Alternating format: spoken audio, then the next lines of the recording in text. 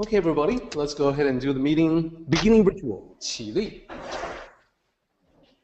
面向佛堂，参加先鞠躬，一鞠躬，再鞠躬，三鞠躬，参加各位点传是一鞠躬，开班一鞠躬，请坐下。Please be seated.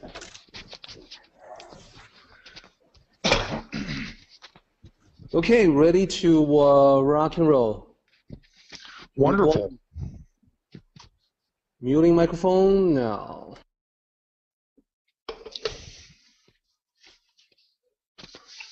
Good morning, everybody, or good afternoon or evening, depending upon the time zone that you're all in.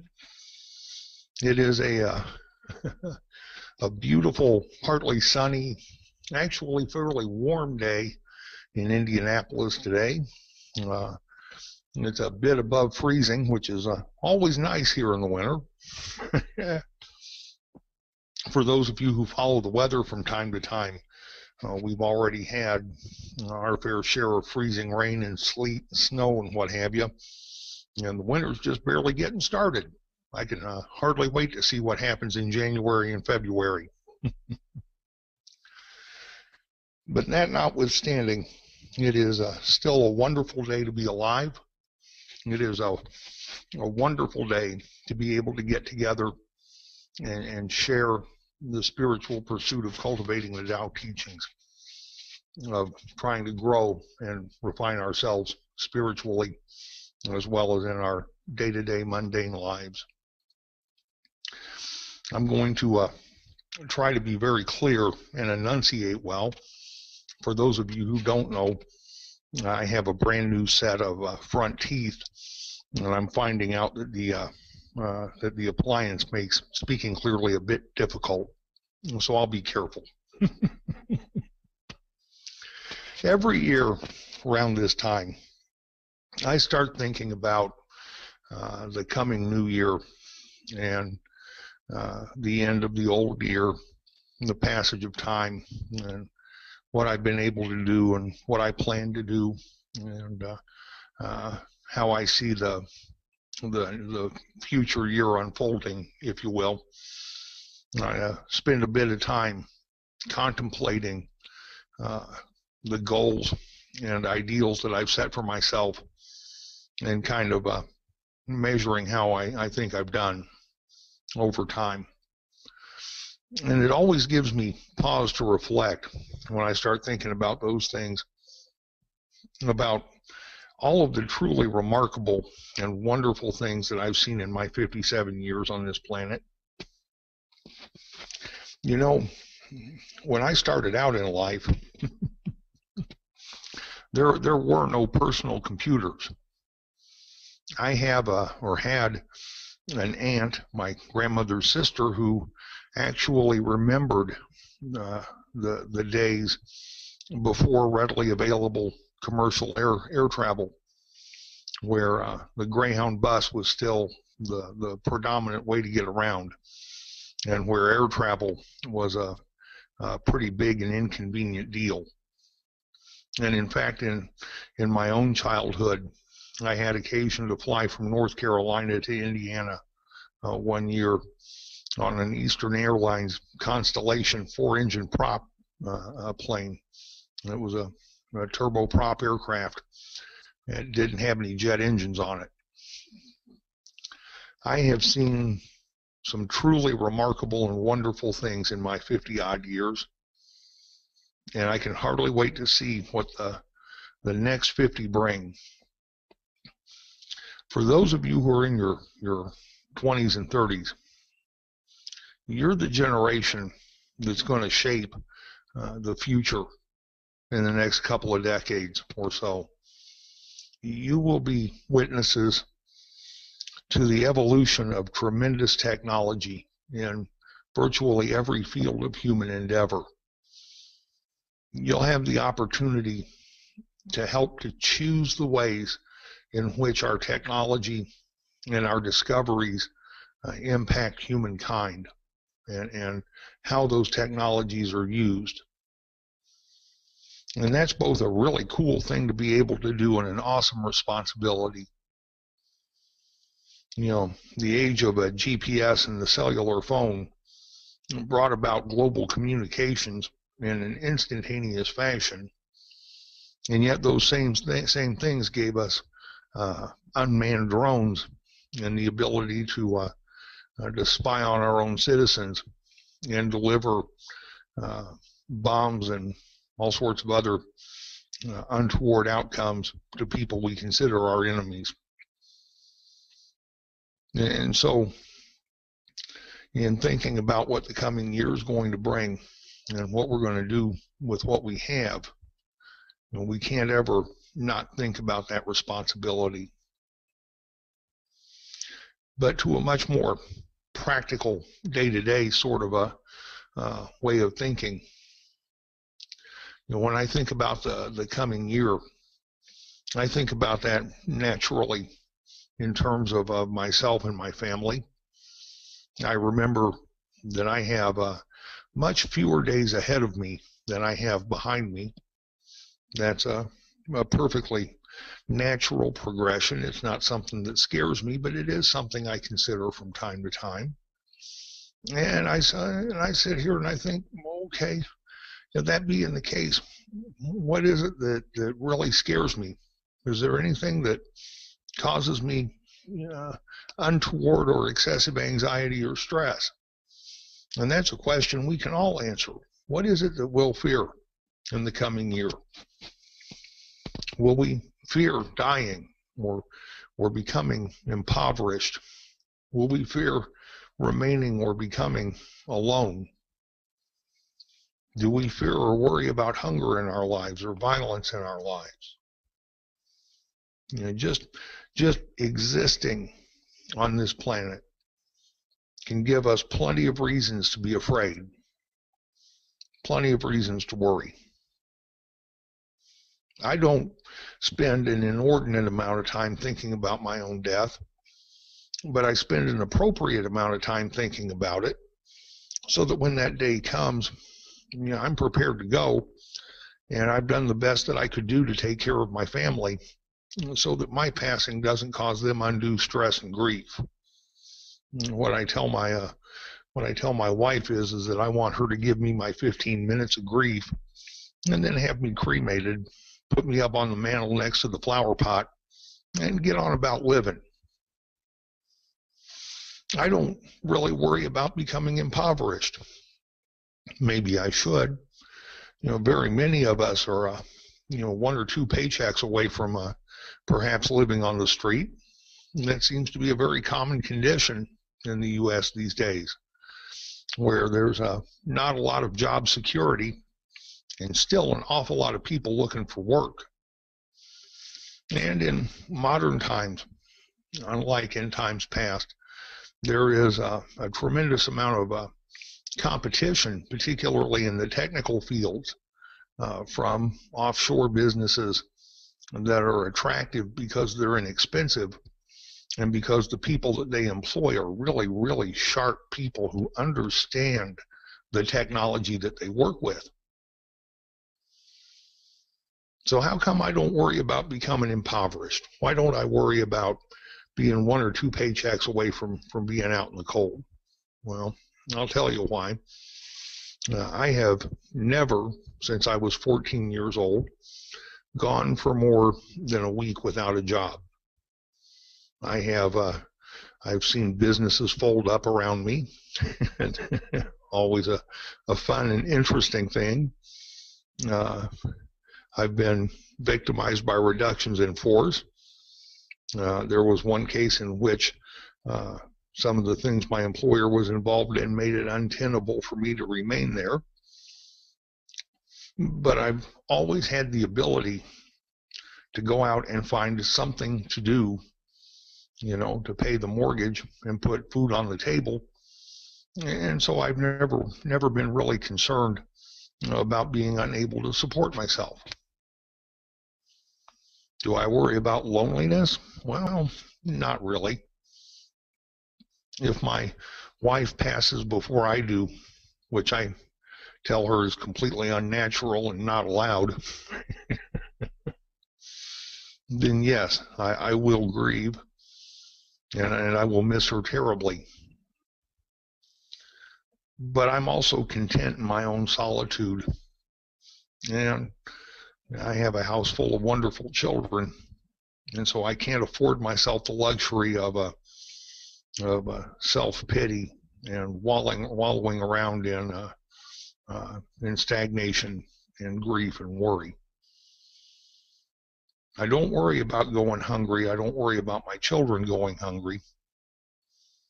But I worry about other people going hungry. I see it every day when I go to work.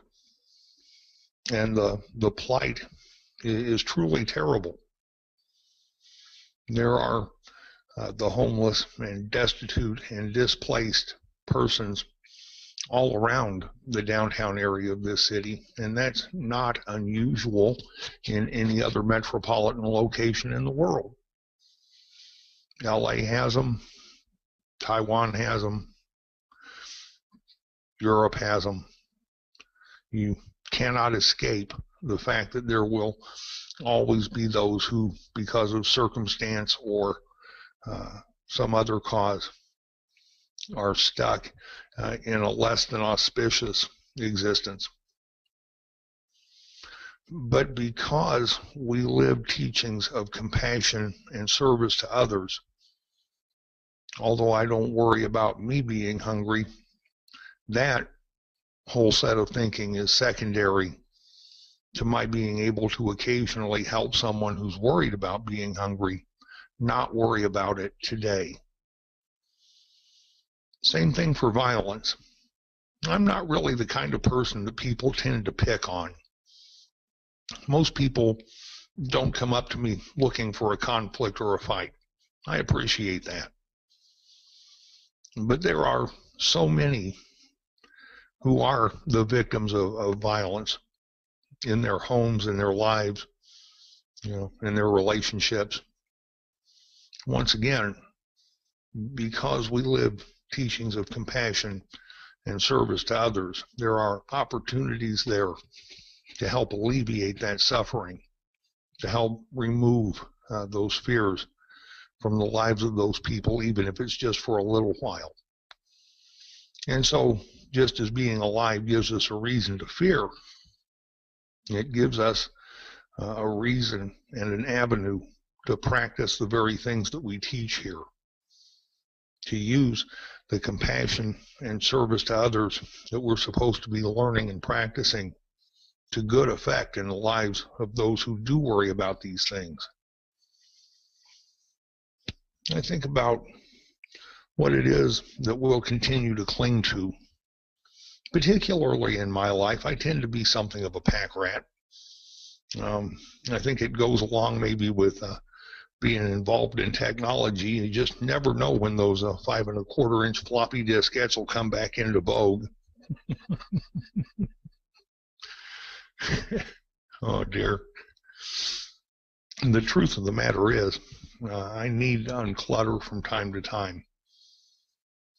Do I cling to money? I suppose to a certain degree, yes. Having it and not having it, both, can cause a certain amount of anxiety.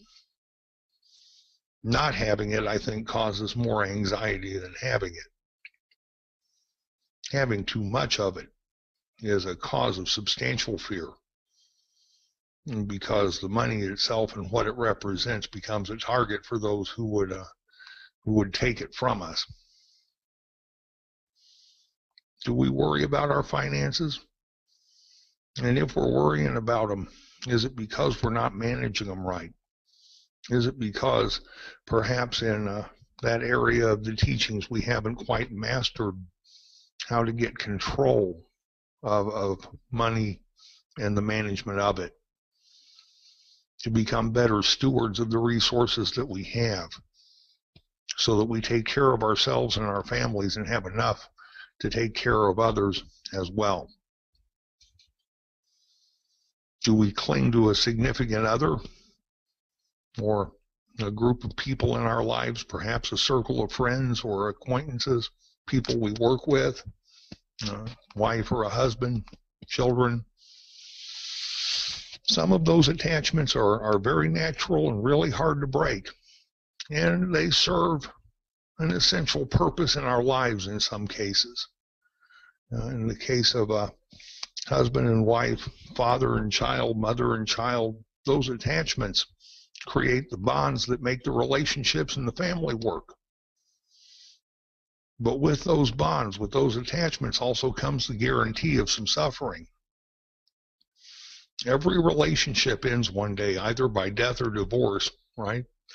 Either somebody passes away or there's a mutual separation. And when that day comes, then there is a period of adjustment and pain and grief. It's unavoidable. Should we give up those attachments? Yeah, I'm not sure. But it's something I think about this time of year. I work very hard to make the things that I identify as hard and fast attachments closer to preferences. But I got to tell you, I can't give up being attached to my wife and my children. Do we cling to our possessions? Do we form attachments to the stuff that we own, the stuff we think we own, the trinkets and baubles that are significant of a life of some 50-odd years? We can't take any of it with us when we go, but we sure can't give it up while we're here. That is the insidious nature of that attachment, the attachment to stuff. We don't need most of it, but we won't let it go either. Part of the uncluttering process is practicing both letting go of the junk in our lives that we don't need, the stuff that fills up our garages and attics and what have you.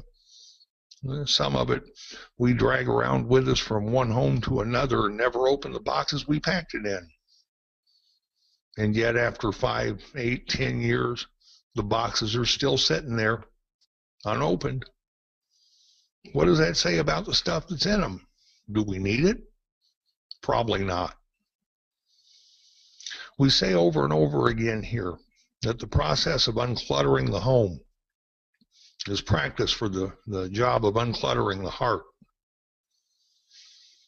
At the time where we decide to clean house, where we get rid of the stuff, where we make room for what we need instead of what we're holding on to, we symbolically do the same thing in our heart. We make room not just for what we're hanging on to, but for what we need. Will we cling to our beliefs, our values, the things that we hold dear that may or may not be functioning for us anymore? Or will we have the courage to let go and perhaps seek out a better or different set of answers, or at least see a wider view? Will we cling to our lives, this physical existence on this planet? Are we going to be the folks who fight death tooth, hammer, and tongue till the very end? Or when we finally meet death, will we find him as an old friend,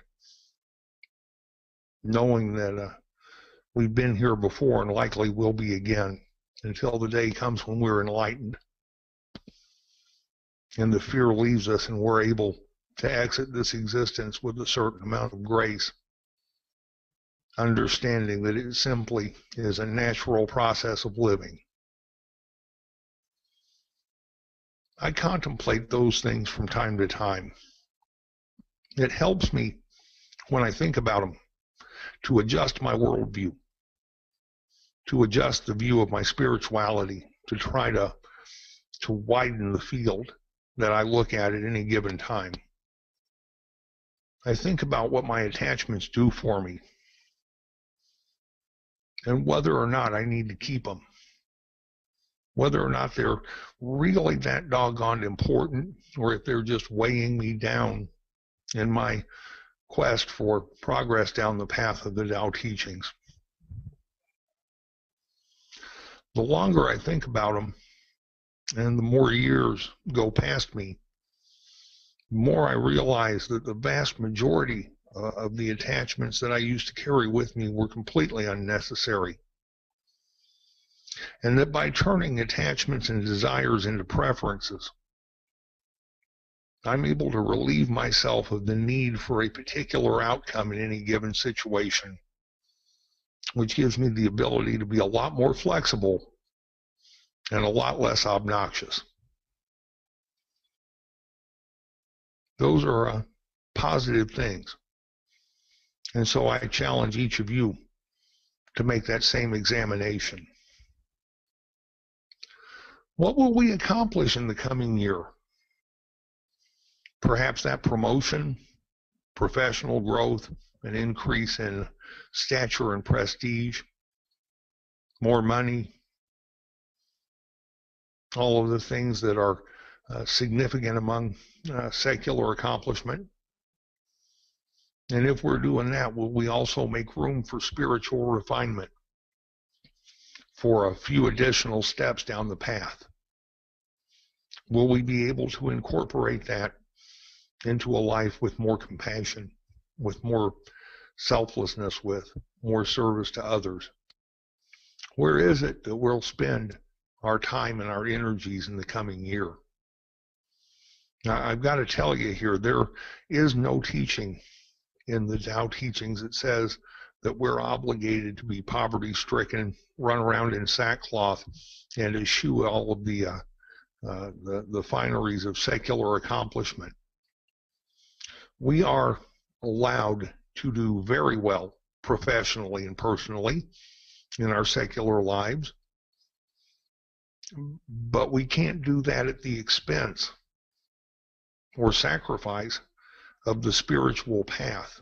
It is the spiritual path, the Tao teachings, the walk down the path, if you will, that is largely responsible for the ability to excel in the personal and professional life. And so the better able we are to cultivate the Tao teachings, the better able we are to stay on the path, the more refined and improved the spiritual journey becomes. Almost miraculously, the more refined and improved the professional and personal life becomes. I am a living example of that very thing. I've owned 2 businesses in the last 10 years. Both of them served their purpose for a while, and both of them failed. But at no time, either while I was running them or afterwards, did we ever suffer for lack of income or any kind of want. What most people would see as being a horrible misfortune, the failure of a business, turned out in both cases to be a blessing and led me to exactly where I needed to be when I needed to be there. I find that the more closely I try to follow the teachings, the more miraculously my life seems to work out. And that is an astounding and wonderful and ever surprising thing to see. I'm reminded over and over again that by tending to the spiritual, the secular seems to work out on its own. And that's pretty cool.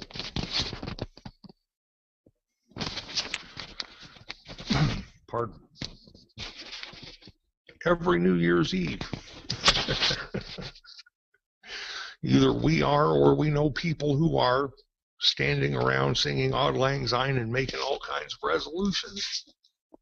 Resolutions to lose weight, to finish a project here or there in the home, to find a better job, to be a better person, to quit a bad habit, smoking perhaps. That's one of mine. And the one thing that most of those resolutions have in common is that they are primarily lip service to lofty goals with very little action behind them. I will tell you all truthfully, I have tried for years to quit smoking. I don't usually make New Year's resolutions about it, but I have never yet been successful at it. I've been successful at cutting down, but I've never been able to walk away from them. Interestingly, when Senior Master Yang spoke to me about that particular habit, what she told me was that when it was time for me to quit, I would.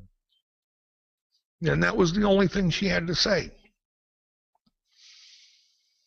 That day is getting closer, and I know it is, because the thought of not smoking isn't quite so scary to me. It doesn't cause me as much stress as it once did. And I'm able to go for longer and longer periods without smoking. I don't get the opportunity at work much. And we don't really like to smoke here at home too much, so I can see her point. One of these days here, sooner or later, I'm going to put that habit down and walk away from it. But until I can do that, I'm not going to tell anybody that that's within my purview, because I refuse to sit here and lie to you. If we're going to make the resolutions, maybe we ought to make them with a little bit of forethought and a little bit of seriousness, and take them as something that we need to do. My resolution, as it has been for the last 10 years, is to try to draw myself closer to the Tao itself.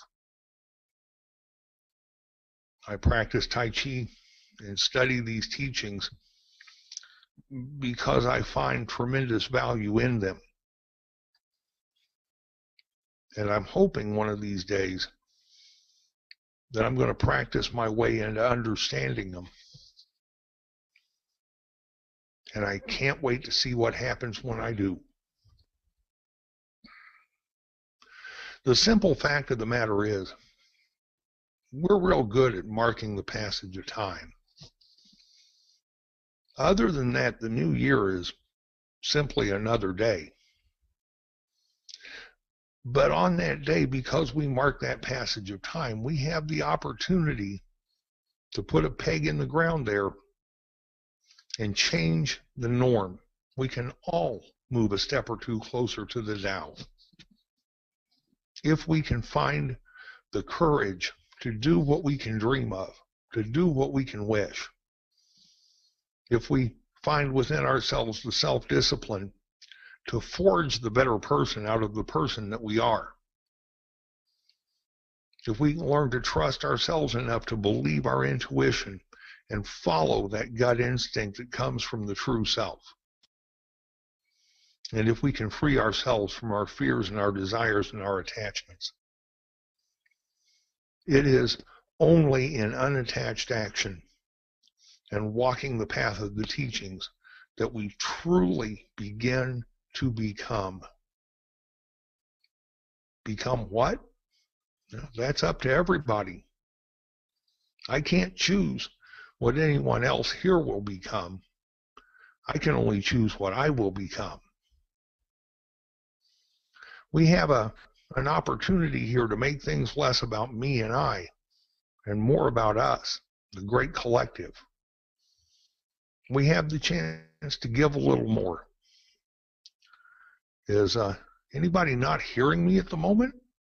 I just got a connection message. Huh. Unless somebody says something, I'm going to keep going.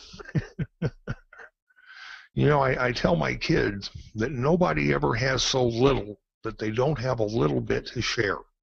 And that's the truth. And so we have an opportunity, perhaps, to give just a little more, to discover a deeper meaning in the Tao teachings. We have an opportunity to spend 364 full days trying to help each other instead of trying to hurt each other, to show a bit of compassion to our fellow man. And we have an entire whole new year to reach for our highest and best good and share that goodness with others.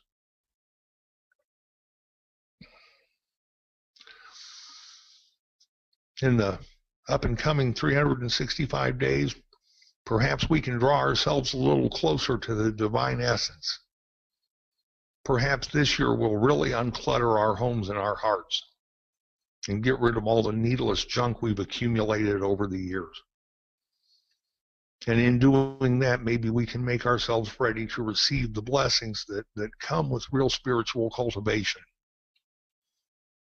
And as we receive them, we can share those with other people. We can become the source of blessings to others. And perhaps we can learn to be content.